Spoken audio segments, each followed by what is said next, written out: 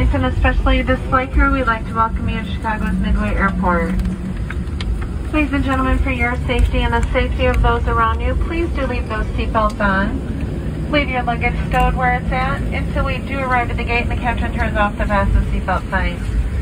Once the fasten seatbelt sign is turned off, this is your one and only indication that it's okay for you to take those seatbelts off and get up. But please do remain in your seats with your seatbelt securely fastened until we do arrive at the gate and the captain turns off the fasten seatbelt sign.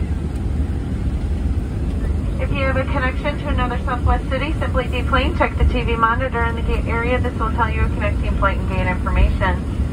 If you are continuing on with us to Detroit, remain seated, let our local passengers deplane.